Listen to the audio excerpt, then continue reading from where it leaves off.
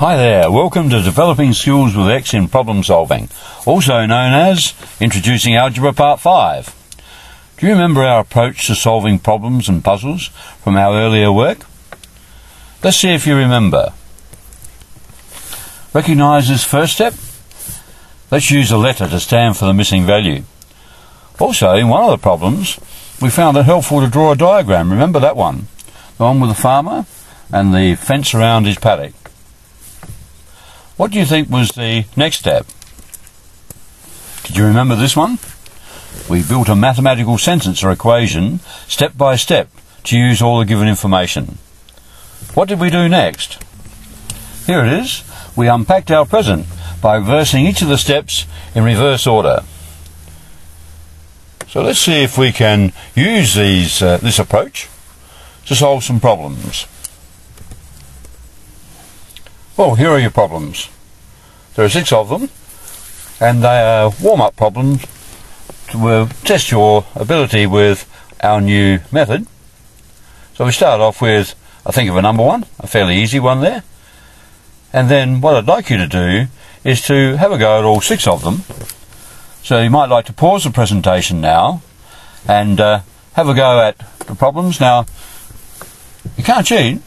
You need to use a mathematical sentence and attack the problem with the method that we had a look at before. So we're going to let the missing value be x. We want to then build a mathematical sentence using all the given information, and then we're going to unpack our present by solving the mathematical sentence and doing all the operations in reverse order. So have some fun with this, and then we'll have a look at the solutions. Well, here it is, the first one. Let's have a look at this one now. I think of a number. Let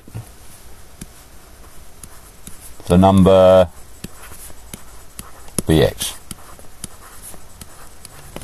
Or n. Or some other letter if you like. Now we're going to double it. So let's double x, multiplying by 2. We're going to add 15. And then we're going to divide all of that answer by 5. And the final value we get, the final answer will be 9. So there's our mathematical sentence. Let's see if we can use it to solve the puzzle. So here's x. It has been multiplied by 2, first of all. Then 15 has been added. And then we've divided by 5. So to unpack our present, we need to reverse each of those operations in reverse order. So let's multiply by 5. That will bring us back to 2x plus 15, and 9 times 5 is 45. And we will subtract the 15, bring us back to 2x, and 45 take 15 is 30. Let's then reverse the multiplication by 2 by dividing by 2. And if we do that, 30 divided by 2 is 15. Now let's state our answer, because they didn't ask us for x, we brought x in to solve the puzzle. So we need to state what they asked, and that is, find the number I thought of. So the number was 15, and we've solved the problem. So there's our mathematical sentence and the solution. So I want you to have a look at that and see how it compared to yours, and let's move on then to the next solution. Here we are, problem number 2. When Sue was born, her mother was 25 years old. That's important there, 25 years old. At the moment, the sum of their ages is 55. How old are they now? Bit harder this one. So let's introduce, well, let's say n this time.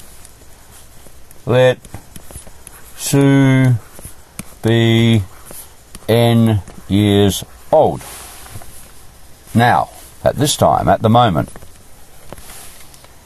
Now, when she was born, her mother was 25 years old. So that means her mother will always be 25 years older than she is. So, mother is n plus 25 years now. And the sum of their ages, the sum, there's a key word, the sum means the addition. So let's add their ages up. Sue plus mother must come to 55. So our skills with X, or with unknowns represented by letters, here we're using n, come into play here because there's an n plus an n. That gives us 2n plus 25 equals 55. Now to solve this, we're trying to find n. What's been done? It's been multiplied by 2 and 25's been added. So let's reverse that now. Let's subtract 25 and we come back to 2n. And if we have 55, take 25, that would be 30. So we now divide by 2. N would be 30 divided by 2, 15. We now state our answer.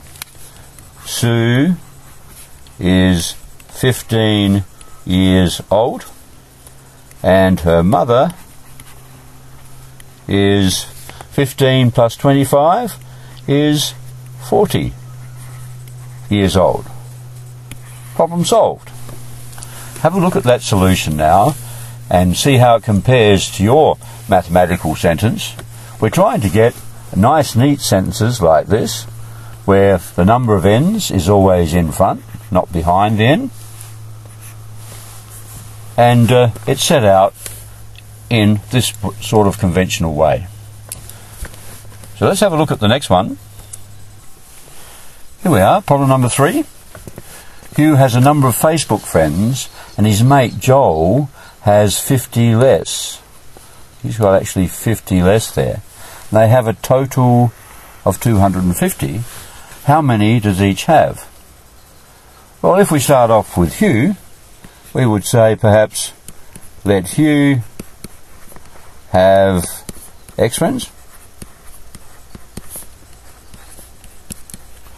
And what's Joel going to have then? He has 50 less, and so Joel has X take 50 friends, and the total is 250, so let's add up. There's Hugh's plus Joel's must come to 250. Let's tidy this up a bit. X plus X is 2X take 50. Has to come to 250. What's been done to X? It's been multiplied by 2 and 50 has been taken away. Let's now reverse that. Let's add 50 and we'll get back to 2X. If we add 50 to 250, it's 300. And then if we divide by 2, we'll have X is 300 divided by 2 is 150. So therefore, stating our answer now, Hugh has 150 friends and Joel has 50 less, which is 100 friends. Problem solved. How did you go? Study that and see what you think, and we'll move on to the next one. Here we are, getting a bit harder now. John's mother is twice his age. We are twice his age now. In 3 years' time, the sum of their ages will be 66. How old are they now? Let's start right at the beginning there. And with our usual method, John's mother is twice his age. So why don't we let John be X years old. So we've got to start now. Now, twice his age, there it is up there. So, mother is 2x years old, twice John's age. Now, we have a bit of a problem here. We've got in 3 years' time. So let's write that down. In 3 years' time, how old will they be? Well, they'll each have 3 more years. So John will be x plus 3. And mother will be 2x plus 3. So we're gradually getting there. See what we're doing? Moving through the keywords in the problem and putting it into a mathematical sentence or form. One piece of given information after the other. So we're up to sum here now. So the sum means adding them up. So John plus his mother's age must come to 66. So we've actually now, in our mathematical sentence, incorporated all the given information. So let's see if we can solve it then. We've got x plus 2x is 3x, and then 3 plus 3 is 6 equals 66. So what's been done to x here? It's been times by 3, then 6 has been added. So let's solve the problem now. Let's subtract 6, and 66 take 6 is 60. Dividing by 3, x would be 20. So we've found x now, and we can say our answer. So what was x? John is 20 years old, and mother is 40 years old. Mother was twice John's age. So our problem has been solved. Getting a bit more difficult now, so see if you can stay with it and try to apply the same approach each time. Let's have a look at the next one. Here we are, number 5. A rectangular garden. That's important. It's going to be a rectangle. So it's a rectangular garden. Has a length which is 5 meters longer than its width. The total distance, or the perimeter, is 58. How long and wide is the garden? I think this is another one where a diagram would help us. So let's draw a rectangle. There we have it. And perhaps now we say this one could be x, the width could be x meters, and then the length is 5 meters more, so it'd be x plus 5. It might be the easiest way. Now, when we have a problem like this, we don't actually have to write down let x be the width necessarily. If you can display it on a diagram, that is sufficient. So here we have our situation if it's a rectangle. Can you check that out? The opposite sides are going to be equal. So an x there, and x plus 5, and x plus 5. Alright, so let's try and build the mathematical sentence. We've used all the given information. So the perimeter is the distance right around the outside. So it's x plus 5 plus another x plus another x plus 5. And that should come to 58. You might like to do that differently. For example, you might like to say, well, really, if we start here and go around to here, it's halfway round, that would be x plus 5, and we could multiply all that by 2 times, 2 lots of that, and call it 58. So, well, that would be 2 lots of x plus x here is 2x plus 5, so 2 lots of that. So this would be 4x's plus 2 5s would be 10. That would be another way of looking at it. And of course, if we did it this way, I want to just check, yes, it comes to the same thing. 4x is there, and a 5, and a 5 would be 10. So you might start to think about some of those little shortcuts that we might do. Let's find x. There it is. It's been times by 4, and 10 has been added. So let's solve the equation by subtracting 10. And 58 take 10 is 48. Then if we divide by 4, we get x is 12. So we're going well with our problem here. We must state the answer because it said how long and wide is the garden. So the width we'll put first because that was x.